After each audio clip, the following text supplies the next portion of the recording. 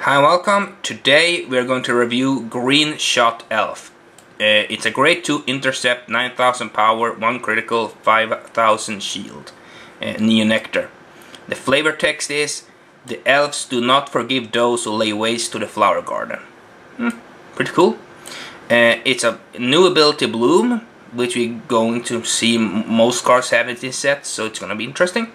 It's a generation break 1. When your other unit named Greenshot Elf is placed in RC, choose up to 5 units named Greenshot Elf on your RC until the end of that turn. They get plus 2000 and boost. So, this is a really interesting card because when you place another unit named Greenshot Elf on your RC, you can activate this effect and they get plus 2000 power and boost. And you can do that up to 5 units. So basically all your rear guards, because you can have only 5 rear guards.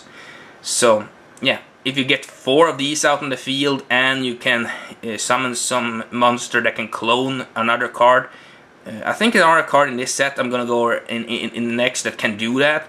So if you can get that out with 4 of these, you can get 2000k plus boost. So, and people don't know, boost is when you boost the attack of monsters.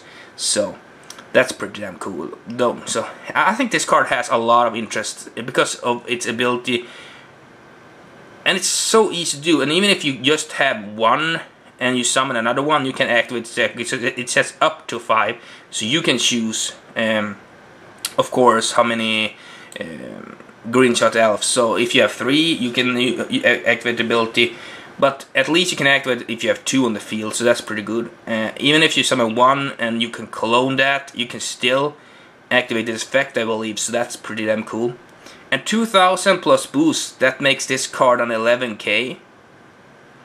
So that's pretty good, and it has boost, so it becomes even more powerful. I think that's what this card is really good at. It's a really good boost card, and it's a really good attack card. So you can put it in your front row or your back row.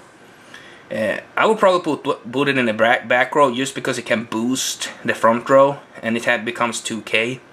And yeah, that's pretty much it of this card. It's an amazing artwork, of course, and a really cool effect, really interesting. So tell me what you think about this card, and comment, like, and subscribe.